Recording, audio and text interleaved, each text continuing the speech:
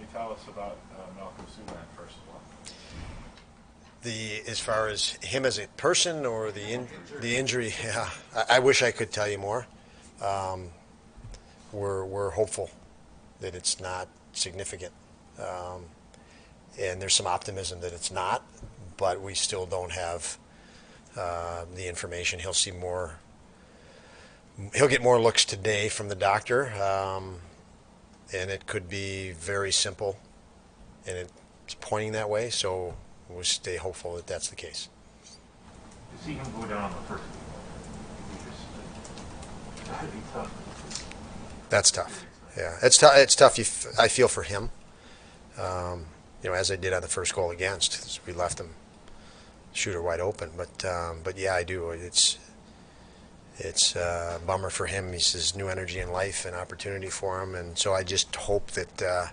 Again, we don't have the answers, so we can still hang on to some optimism right now that this is really short, but we'll know really quick here if that's the case as he goes through some examinations today. So you're going to go with UPL tomorrow? We'll see how I feel then. I don't want to make that decision today because he hasn't been with us for 3 days. They've been going through COVID down there. So he hasn't had the practice time because of that. So not sure on that yet, but could be the case. How hard was it? How hard has it been these past couple of years for just to find a rhythm going back to get the hip problem and if you late, the season's cut short from last season. Now this season there's been kind of a pause. You never really had any of this. That's hard. When you do, it is a lot for any player, especially at this level when they have no experience at it yet. Being the pro level, for him being at the pro level, to have to deal with, with preoccupation of injuries, it's a challenge. You can only hope that guys don't lose their confidence within that, or they regain it quicker.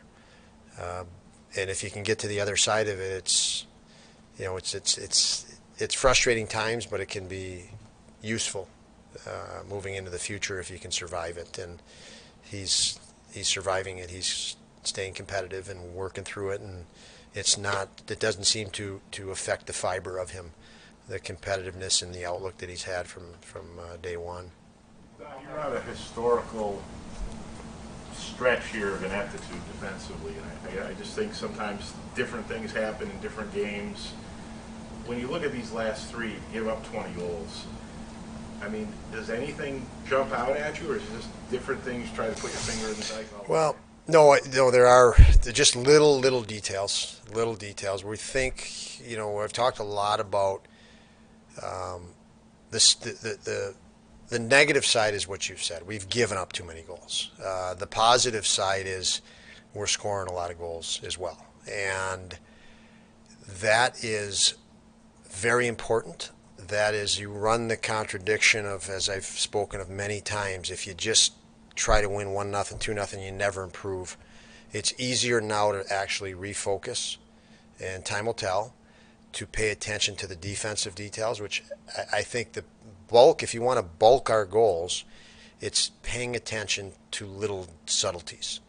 As the first goal the other night, it just two guys overskate the coverage area, just overskated it. It's just that simple. So, the question, are they thinking offense? Are they ready to jump on offense? But in any event, it was just a focus and concentration tweak. The other tweak would be to be a little bit more aggressive and anticipate when to be aggressive to jump. So yes, we are going to turn some attention and have turned attention toward that. Today's meeting was geared toward that, not allowing the opponent easy opportunities. We're scoring enough goals to win, and we're not winning.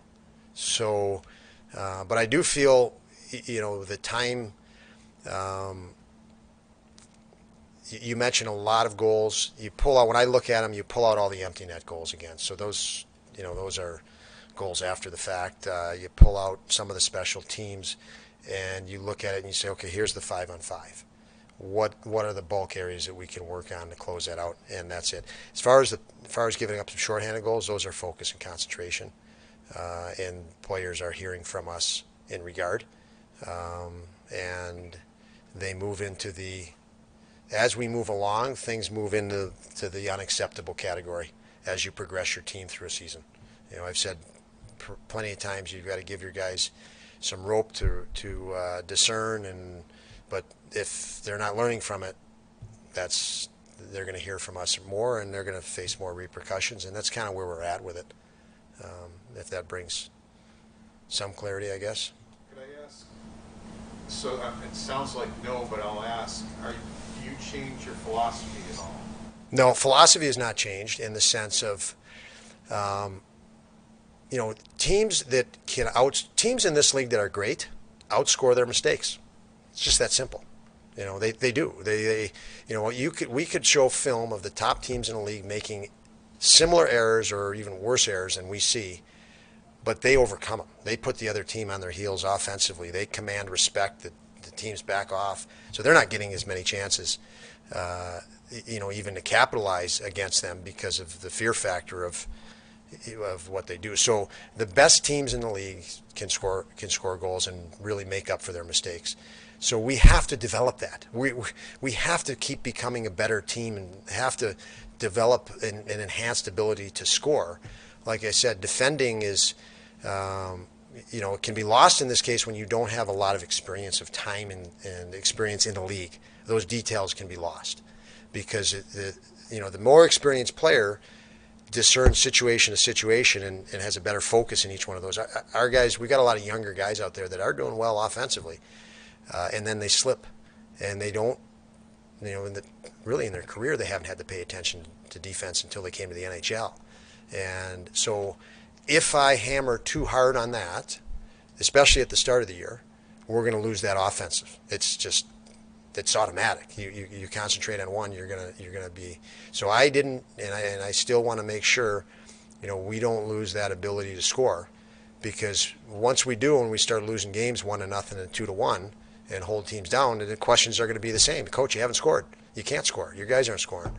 So this is just, I see this as part of the process, Paul. And I mentioned lots of times you have to coach in the moment, and we're coaching in the moment. Mike mentioned, and you've mentioned how many goals we've given up. That's the moment.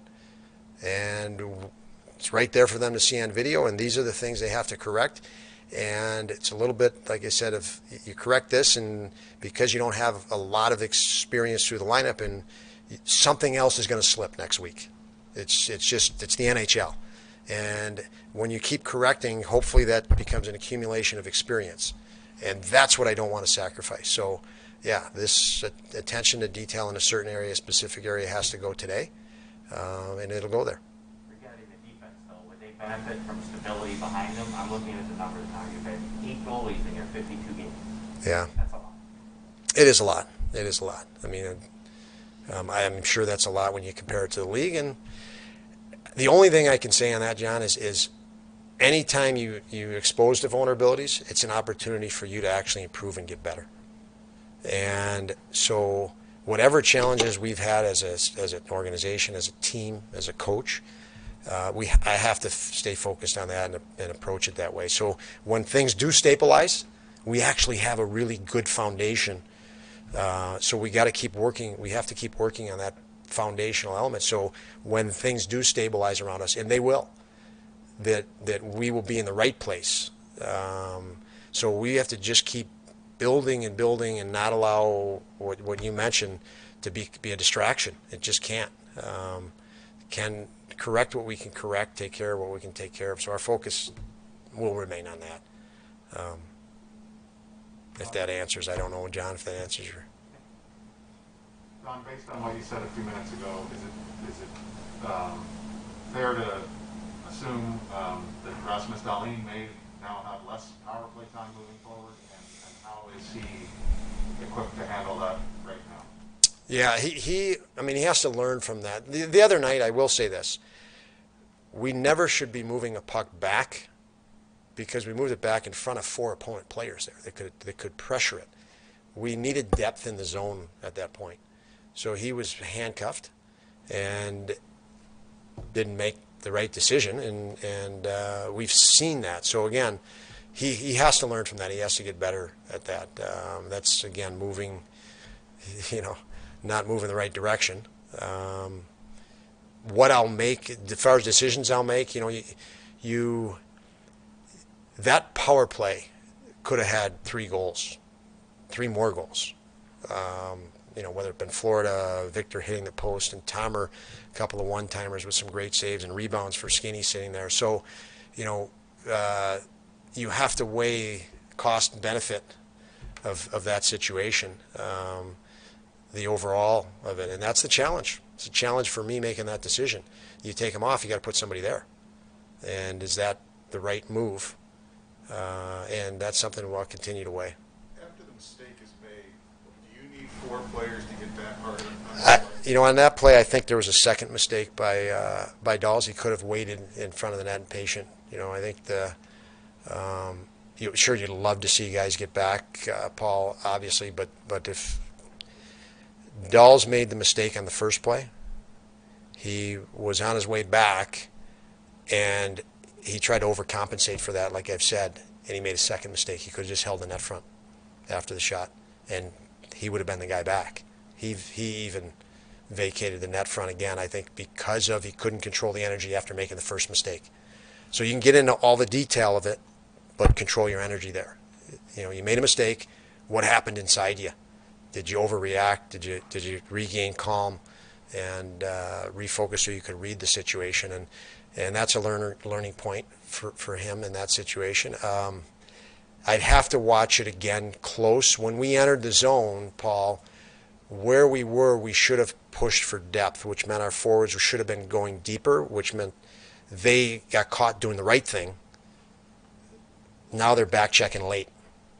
And the Carolina players were in that motion going toward the puck, so there was a tremendous gap and discrepancy there.